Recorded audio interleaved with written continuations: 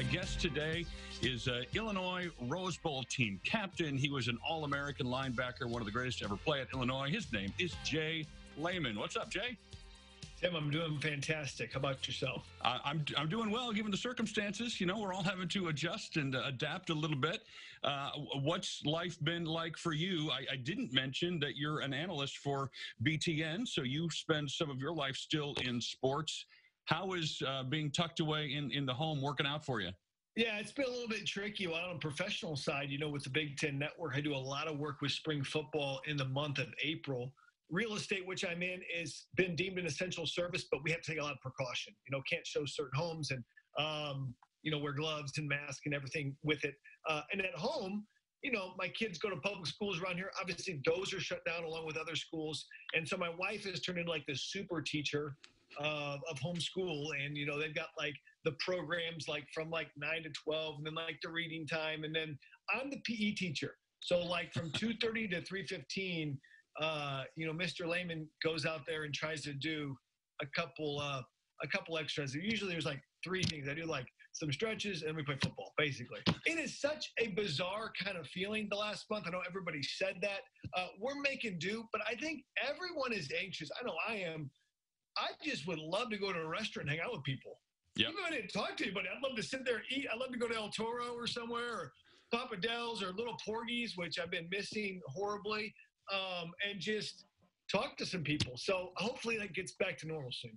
So what are you doing at home then? Like when you're confined to the four walls of your house, Right. Are you a Netflix family, Hulu? Are you playing board games? Are you doing push-ups? Like what's the thing? Yeah, so for me, you know, Monopoly, the classic Monopoly game is the never-ending game, right? I mean, it can literally go on forever. And so I got tired of setting up games every night. So what we did was we were like, let's set up Monopoly. I'll help my 5-year-old. She'll help the 8-year-old. And we just play 6 rolls a night. So you roll the dice 6 times and, you know, you buy a property or two, but you just leave it set up. So you play a game every night, but it's always set up. And you don't feel any pressure to like finish the game, you know, but they feel like they're doing a game. So we're doing that, number one. And number two, I think Disney Plus subscriptions have skyrocketed, right? No question, right? I mean, like between like Frozen 2 and Aladdin, the real person movie, like the one that came out, I think I probably watched those 30 times with my 3-year-old. So I have heard a lot of guys have projects that they're trying to work on these days. Now, I don't know if you get those from your wife or they're just sort of self-inflicted, like I'm going to organize the garage or throw away these clothes.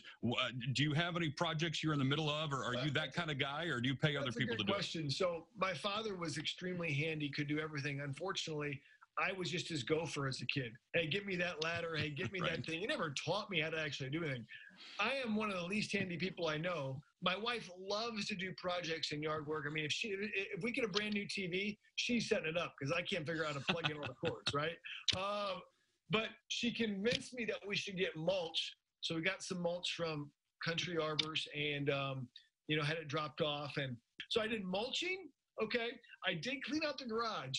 But like we had like a shutter fall off because like these windstorms and stuff. Like I don't know how to put that back on. Like I mean, is that like screws or something? Like well, I got to call somebody to help me out with that. So that's the difficult part. Man, I appreciate your time today. I hope you're staying fairly sane, and we're trying to do. Everybody's trying to do the same things. I think it's fascinating though to find out what everybody's doing to try to pass the time and keep themselves from going completely stir crazy. So I'm glad to hear you're doing fairly well. And I do think it's a great idea that you guys are doing this. I think to get a little snapshot of home during this unique time, it shows a little bit more of the person that people are real. And, you know, it's the first time I get to wear flannel on TV ever, you know? You know, I'm in a hoodie, so like I'm going casual. This is home.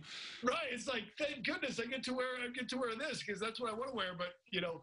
And neither of us is wearing makeup either, right? So no, and we still look decent. At least I think we do. Hey. Except for the hair on my neck and yours. Nobody can see that. We're good.